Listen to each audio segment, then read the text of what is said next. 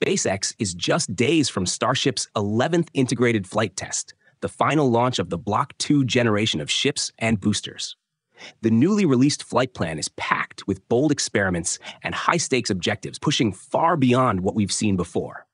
Meanwhile, work on the second launch pad at Starbase and preparations at the Kennedy Space Center are hitting major milestones, showing that Starship is on the verge of entering a new era.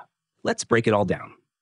After wrapping up the final pre-launch static fire tests, Ship 38 and Booster 15, the hardware for Starship Flight 11, are now undergoing pre-launch preparations.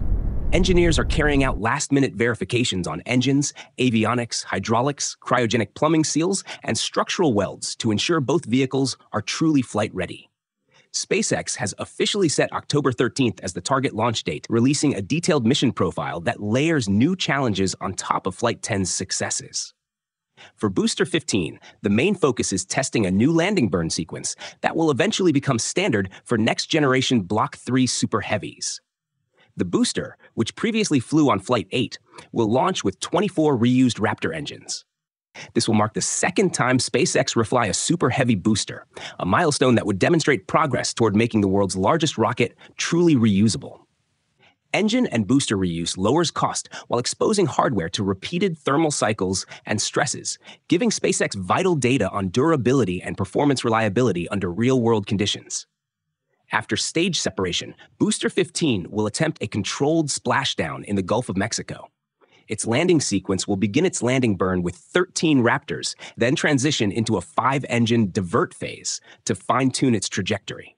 Earlier flights used only 3 engines here, but the new baseline for V3 Super Heavies will employ 5, adding redundancy in case of spontaneous engine shutdowns. Finally, the booster will shift to its 3 center engines, enter a brief hover above the Gulf, and then shut down before splashing down. The goal is to measure how the vehicle behaves as engines sequentially shut down and hand off control between phases, data essential for future tower catches. Ship 38 carries equally ambitious flight goals. It will attempt the deployment of 8 Starlink simulators, mass dummies approximating the dimensions and weight of next-generation Starlink V3 satellites. Flight 10 achieved the first payload release, but 2 units struck the doorframe, exposing clearance issues. Flight 11 will validate refinements to the deployment mechanism, paving the way for operational Starlink launches as early as Flight 13. The ship will also attempt an in-space Raptor relight using propellant from its header tanks. This test is critical for future missions, demonstrating that Starship can restart its engines in orbit to perform controlled reentries from low Earth orbit or deep space, ensuring a safe return to Earth. The flight also serves as a heat shield stress test. Engineers have removed tiles in select areas, as was done in previous missions, and for the first time also from sections where tiles bond directly to the stainless steel hull with no protective layer underneath. This deliberately creates a worst-case reentry scenario by exposing the ship's unprotected stainless steel structure to intense heating. To minimize risk, these tests are likely confined to non-critical sections, such as the aft skirt, rather than above the main propellant tanks. By subjecting bare steel to extreme re-entry conditions, SpaceX can evaluate structural tolerance and gather critical data on tile durability and design margins. Finally, Ship 38's descent includes a banking maneuver, simulating return-to-launch site profiles. This aggressive aerodynamic sequence bleeds velocity while testing subsonic guidance algorithms before transitioning into a landing burn and splashdown in the Indian Ocean. This banking maneuver prepares for precision tower catches, which could debut on Flight 13. In short, Flight 11 is far more than a repeat. It's a rehearsal of the techniques and technologies SpaceX plans to standardize on the road to fully reusable orbital rockets. The launch pad itself is also being readied for Flight 11, which will mark the final liftoff from Pad 1's orbital launch mount before SpaceX rebuilds it to match the upgraded design now under construction at Pad 2. In preparation, teams have removed the ship's static fire test stand from the OLM and transported it back to the production site, clearing the deck for launch operations. Following that, technicians reinstalled the 20 booster hold-down clamps one by one, ensuring each mechanism was fully serviced and ready. The propellant delivery hardware temporarily installed atop the booster quick disconnect hood for static fire testing has also been removed, with crews now restoring the BQD system to full operational status. At the same time, Maintenance and repair work is underway across the entire launch mount to restore systems and fix wear points ahead of Flight 11. Meanwhile, Pad 2, after over a year of construction, is approaching readiness to host Starship launches. Nearly all scaffolding has been removed from the orbital launch mount, revealing a largely complete structure. Teams are now focused on commissioning critical systems. The booster oxygen quick disconnect has undergone repeated extension and retraction tests, with methane BQD testing planned next. Once electrical and plumbing connections are finalized, the remaining portions of the protective hoods will be installed on both quick disconnects to shield them from Raptor exhaust and weather. The flame trench deluge system has already undergone multiple tests, gradually increasing water volume, pressure, and duration, some for nearly a full minute, to verify all components operate correctly, from storage tanks and pressurization units to plumbing, drains, and distribution outlets. Future tests will continue ramping flow and pressure until full capacity operation is reached. The top deck of the launch mount remains disconnected from all pressurization systems, which will be reconnected once ongoing work is complete.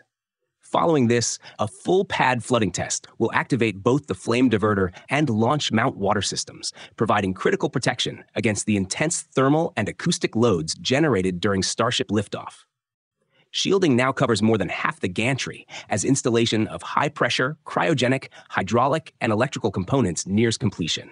Scaffolding around the tower's chopstick arms has been removed, signaling the end of major upgrades. The arms have already undergone extensive motion and load testing, with adjustments made as needed. Cladding installation on the lower tower sections is progressing, protecting internal components from super heavy exhaust and debris.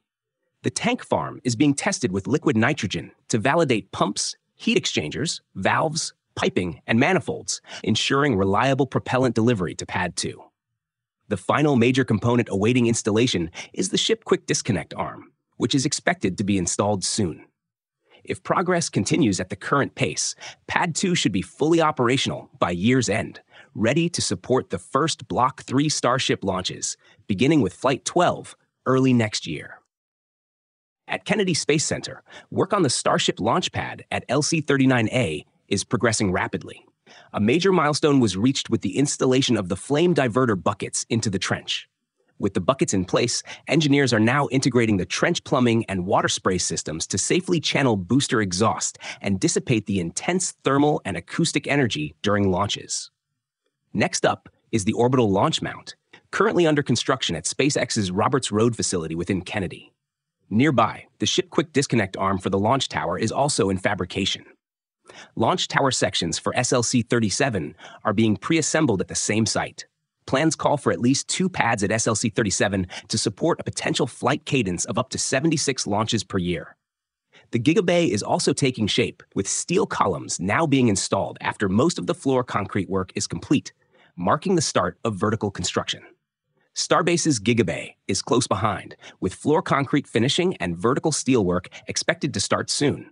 For a full breakdown of the Gigabay rocket integration facility and its capabilities, check out my previous video linked in the description. Now, let's discuss the latest updates from the world of science and technology.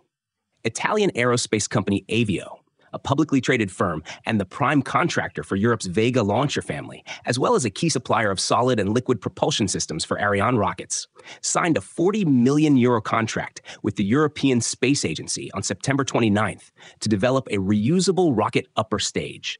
Formally called the Reusable Upper Stage Demonstrator, this project aims to build and test a fully reusable orbital stage, showing clear conceptual parallels to SpaceX's Starship in the renderings released alongside the announcement. Similar to Starship, it features forward and aft aerodynamic flaps for precise flight control and a thermal protection system of heat shield tiles to survive atmospheric reentry. While Starship's upper stage is about 50 meters tall with a 9-meter diameter, Avio's stage will be smaller, 23 meters high and 3.4 meters in diameter, consistent with its Vega-derived design. It could pair with a solid-fueled P-120C booster, similar to Vega C's first stage, yielding a full-stack height of 36.5 meters. By comparison, Starship's full stack currently reaches 123 meters, with plans to extend to 150 meters.